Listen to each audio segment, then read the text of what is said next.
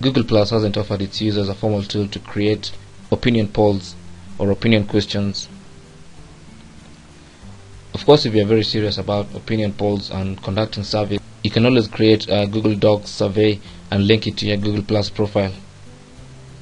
But in this video, I'll be showing you a simple trick on how to create a very simple poll on Google Plus or in your Google Plus account. So go to Google Plus and sign into your Google Plus account, and then type your opinion poll question. Once you create a question, make sure it's public. I don't see why anyone will want to create a poll question that's private. Then share. Immediately after sharing, you can add comments to your post with choices, and post the comment and put another option in form of another comment. Sorry, I misspelled that, so just click on edit and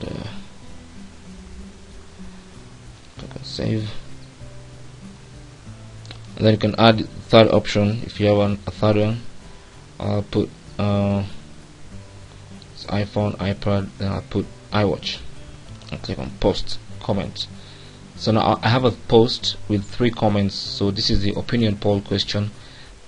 So in this opinion poll, people will vote by clicking the +1 button on the choice they want, and at the end of the day, the option with the most +1s will have won the poll.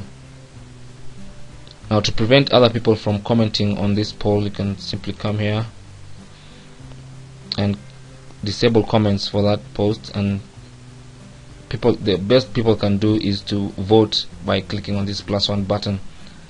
That means you can also edit this post and put maybe a hashtag and ask people to add a +1. There you go. So just on save.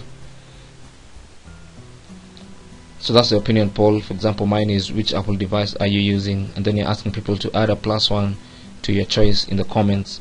So in the comments, look for your choice and add a +1. Now the downside or disadvantage to this is that nothing can stop anybody from adding a +1 to all the choices, but it's still a very effective way of doing simple polls on Google Plus. Well, at least until Google gives us a formal tool to conduct polls on Google Plus. Thank you for watching. You can ask any question in the comments box below, and don't forget to subscribe. My name is Chris from Web Education. I'll see you guys soon.